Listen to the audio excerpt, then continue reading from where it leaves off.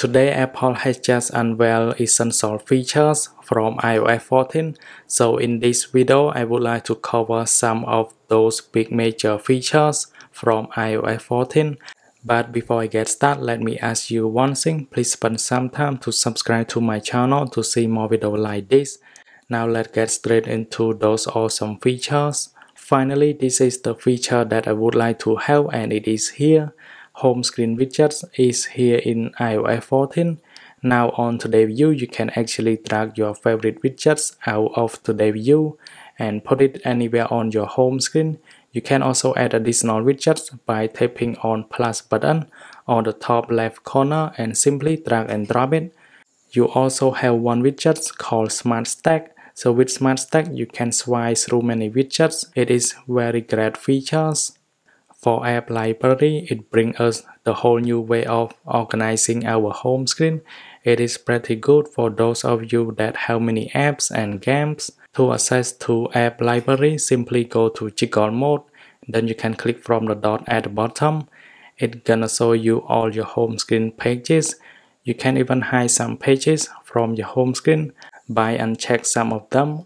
On the very top, you have search bar that you can search your entire apps. Picture-in-picture mode. With iOS 14, Apple introduced picture-in-picture mode. It is now ported into your iPhone on this new version. However, you may have saw it on your iPad. Just like iPad, your iPhone can now go to Safari.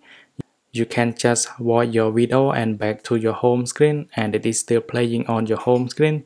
You can resize and move your video anywhere on your screen while you are doing other tasks. Also, with iOS 14, we have Siri New Redesign. I think the new Siri UI is quite awesome. As you already know from iOS 13, when you invoke Siri, it is going to be full UI. But now when you invoke Siri, instead of full screen UI, you can only see Siri icon at the bottom of your phone. With iOS 14, it came with Translate apps, which let you translate into many different languages. As introduced by Apple, your conversation will be encrypted. Move on to Memoji. So with iOS 14, you have a ton of Memoji selection, so you can express more about yourself. You have 3 more new Memoji sticker tools. With the new map in iOS 14, it does not change much in terms of UI. It is just an improvement, so your map will be more accurate and more reliable. It also adds more support to these countries such as UK, Canada, and Ireland. Finally, thanks for watching. These are the big features, and there are many more that I cannot cover, but I will try to find more hidden features on this new version when I install it.